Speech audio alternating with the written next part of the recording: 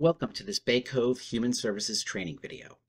In this video, we'll take a look at how the Bay Cove housing clients access their personalized resident portal as a part of the ResMan property management application.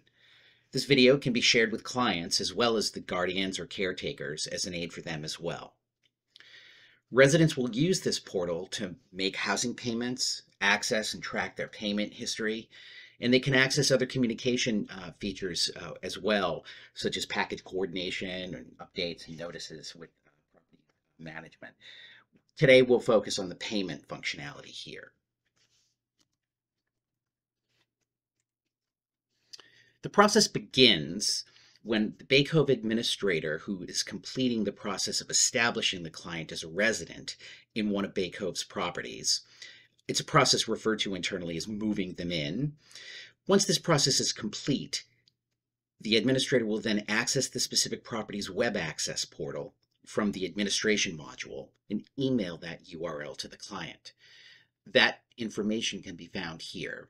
The administrator will go to admin, properties, which will bring them to this page. They're going to want to look for the particular property. In this particular example, we'll take a look at a property called Meraki House. This will be the configuration in the settings page, and you can see there are lots of different information here related to the property, internally focused. This is for Bay Cove employees that they'll be using in terms of the configuration settings. What the Bay Cove administrator will do is come down and select from this first property header section here the resident portal URL, and they can simply copy and paste that, and then they'll hop into a new browser window, open their email, and send it to the email of the client.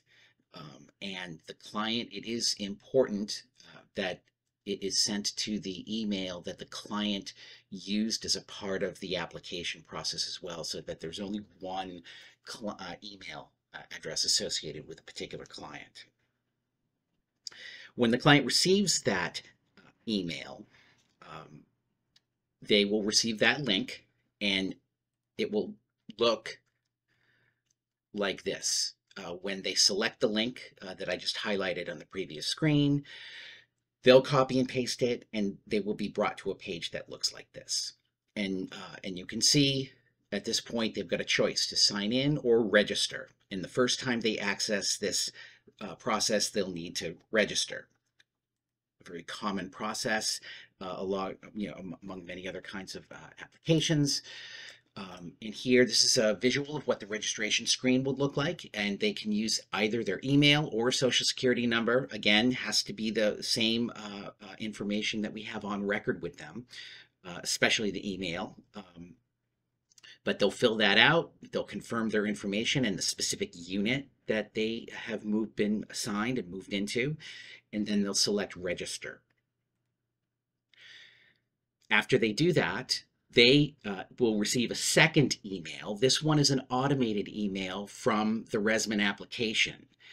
And you can see in this particular visual, the test resident has been named Google Mouse, and you can see here the text of the information is simple canned text, and it's a basic two-step verification process that they'll move through, where they click or copy and paste the URL and complete the process. After completing their registration on the portal, this is the email that they will receive. At this point, the client can access and log into the resident portal. This is what the resident portal will look like when you have logged into it. For a live image of what it would look like, we can go ahead and just show what that looks like here. If I come down here and I access a particular resident, and I will select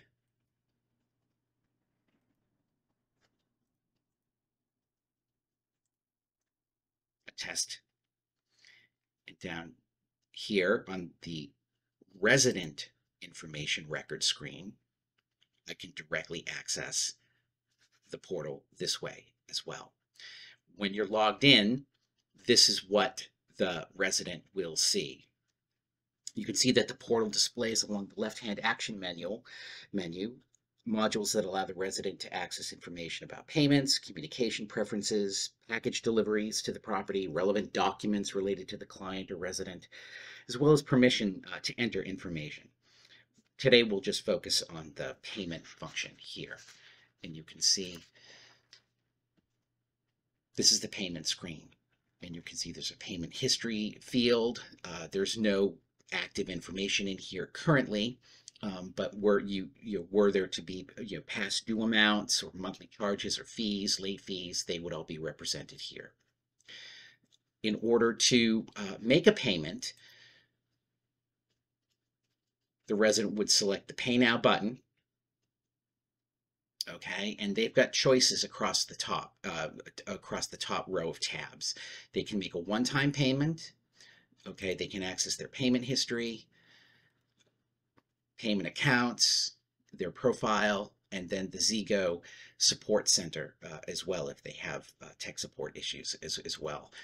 If they go to a one-time payment screen, back to the one-time payment screen right here, if they wanted to, for instance, make a $100 payment, they could enter the amount that they're going to pay. And you can see this is the screen at which they have a choice where they can select either PayPal, a bank account number, or a credit card. The bank account automated clearinghouse system is free. There are fees for the other two methods. If they were to select a credit card, this would bring them to the page where they would enter the credit card number and then hit continue. I won't enter all that specific information now with a test example, but this is what it would look like. They would then continue through, confirm, and they would receive a receipt that they could page that they could print out for their records or save to their documents area in their portal. So in conclusion, this is a quick overview of how the access to the resident portal is created and delivered to the resident or client, and then the client can then access and set it up for themselves. And I hope you found this helpful.